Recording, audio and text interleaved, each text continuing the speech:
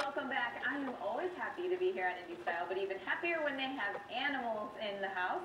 And we are here with Lori, Lovely, and Cirrus, a male alpaca. Correct.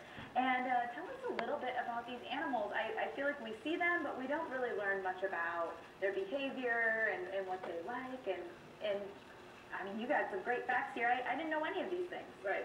Alpacas are in the camelid family, so there's 6 members of the camelid family, including 2 kinds of camels, alpacas, llamas, and then there are 2 wild versions in South America called a guanaco and a vicuña. Okay. So they are a ruminant, and they will graze, but he happens to like some treats, which we brought along here. Right. They're a very calm, gentle, curious animal. They're quiet, except for a little humming that he's been doing on your show because he was eyeing your vegetables there. But they're just just a calm, usually. He's trying to look around me over here. I'm a little excited today. So tell us about Cirrus. I mean, do they have personalities? Absolutely, yeah. Everybody's a little bit different. He's a little antsy today.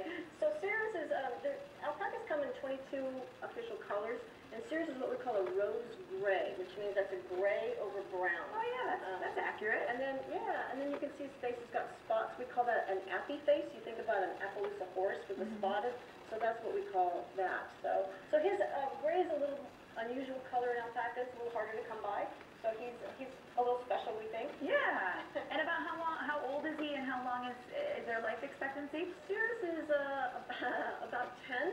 Okay. And they can live to be 20 to 25 years. Okay. So. And how many do you guys have? What is this atmosphere like? I'm hovering around 30. Wow. So yeah.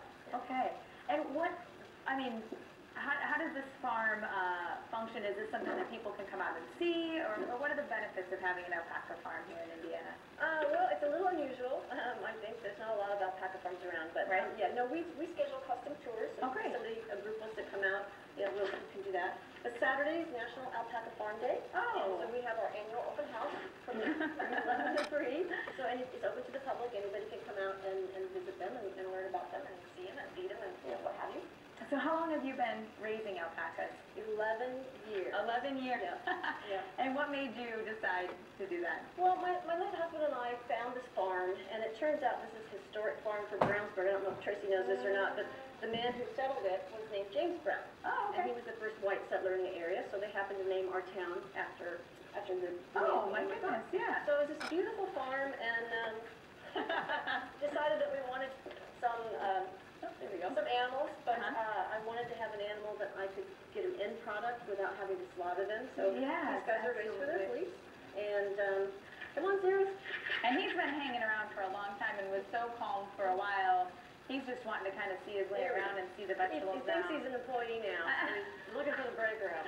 That's right. Okay, so this Saturday from 11 to 3. Great. So we'll have some products on sale. People can tour around, and we also have Nomad Yarns from Plainfield. They'll be out there doing a spinning demonstration to show what you do with all this fiber. It's going to be beautiful weather, so I hope so. Couldn't be a better day to go out. Weather guy. Exactly. Make sure it's going to be beautiful. So a great day to get the family out and learn about alpacas and this animal that we see from time to time, but we don't always get to know them. Hope to see some more of them. Lori, thank you so much for bringing Cirrus in. Well, our pleasure. Thank you for having us. You did it. Tracy? Yeah, an alpaca fleece hat or scarf or blanket today? No, but by Saturday.